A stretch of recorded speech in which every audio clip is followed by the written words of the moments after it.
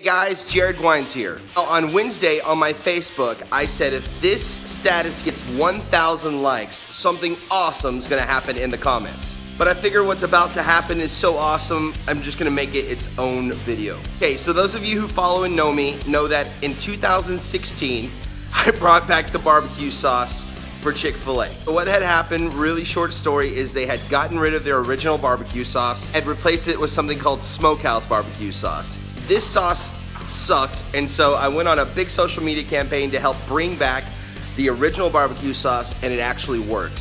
One of the things that Chick-fil-A did to reward me was they gave me, like, I don't know, was it 5 gallons of barbecue sauce, and I've had it ever since. I've always wondered, like, what can I possibly do with this sauce? You know, like, how do you use 10 pounds of barbecue sauce? Sauce that they gave me, and it even has a special label that says, I brought back the barbecue sauce. And guys, you can't buy this in stores. This is not something you could go into a Chick-fil-A and purchase. No one else has this. Nobody in the world has 10 pounds of Chick-fil-A original barbecue sauce in their house. But I do. But what should I do with it? I think it's time for a shower. My name's Guynes. Thank you for 1,000 likes on my status. And I love barbecue sauce.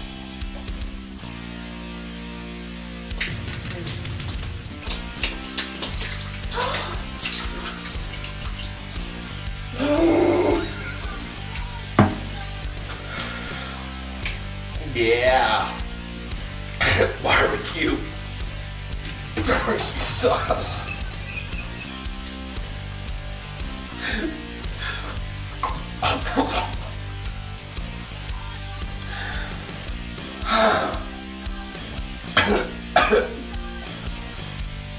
What the heck is going on with my skin?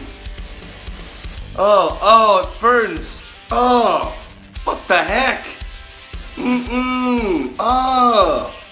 Oh, my ears, it burns.